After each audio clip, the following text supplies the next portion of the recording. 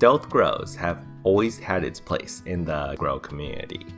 And while it's a lot of fun to DIY one of these from scratch, it either always takes a ton of research, tools, and work to have it come out as clean and functional as a normal grow tent setup, or if you cut corners, then it might be easier to build, but require a lot of compromises and probably is not as functional as your typical grow setup. And that's where these DIY kits come in, by including all of the core components needed in a grow space. So that's lights, an exhaust fan, and a temperature humidity gauge, and then tying them all together into a Wi-Fi controller. You can use these base kits to customize any space into a grow space without the need to figure out how each component will work together. Not to mention the added quality of life benefits of being able to control all of your components via an app. So yeah, I'm really excited to try this one out, and I'll be throwing it all together into a cardboard box to see how it comes together. This box is give or take 2 by 2 by 2 feet, which is pretty much as small as you'd want to go with the grow space. And with the 6 LED light panels totaling around 90 watts, a 2 by 2 grow space is a good size for this amount of light output. I'm going to be keeping this as simple as possible, since this is more of a test run with this type of kit before putting it into something more permanent like a cabinet. So for this build, I'll be using things such as zip ties, tape, and a hot glue gun so that I can easily take it apart after testing it out for 1 to 2 grow cycles. For easy access to the grow space, I'm first cutting the inner flaps of the box down so I don't have to open 2 sets of flaps each time to access the plants. I'm not cutting the entire flap off though, since by leaving a small strip at the top and the bottom, this will help prevent light leaks once I tape it to the rest of the box. I'm arranging the lights where I want them to be, and then I'll be marking the holes that I need to drill into the top of the box.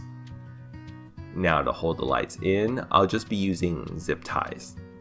Note that for the zip ties, I'll be using multiple of them and leaving them quite loose. This way I can put something in between the light and the cardboard box to give it some space for air to pass through, and that'll allow everything to be a little bit cooler.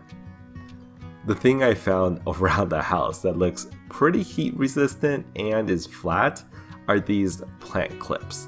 So I'll just be placing these in between the light and the roof of the cardboard box as a spacer before tightening the zip ties to lock it all in place. Once everything is in place, I'll just cut the ends of the zip ties so that it's not poking out. To power the lights, I'll be making these holes below each LED board to pass through the power cord. Now I just need to snap it on, and then to secure all the cables in place, I'll just be using masking tape.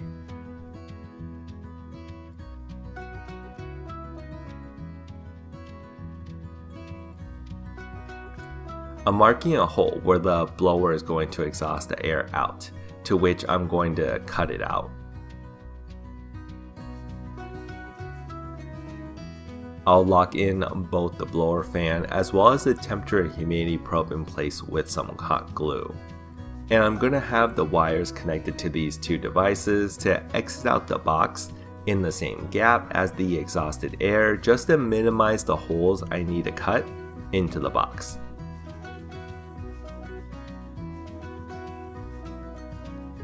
I'm going to place the controller in the back middle of the box. And since the controller has some holes in it for mounting, I can just use zip ties to set it in place as well.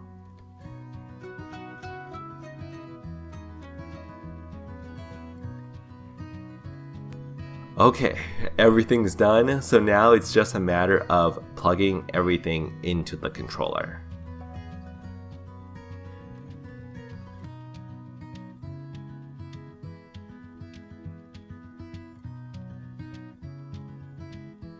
This looks pretty good, but the wires are still all over the place. So we can tidy it up by tying the cables together.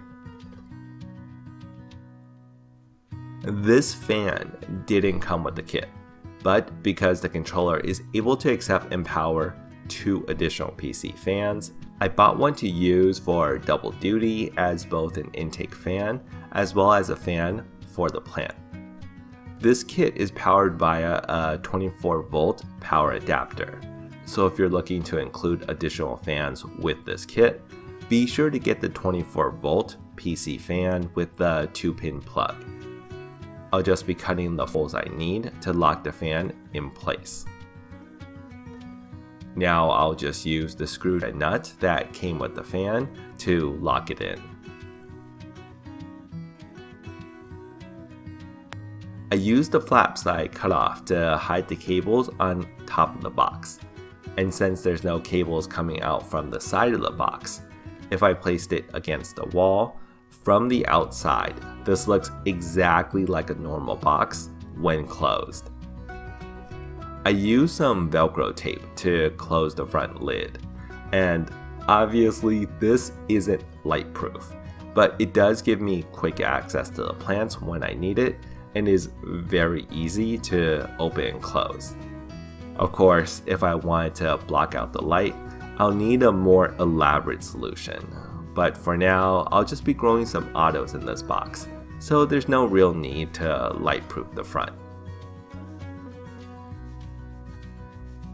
The app took a bit to get everything to link together, but once it's set up, this grow space is now super easy to maintain.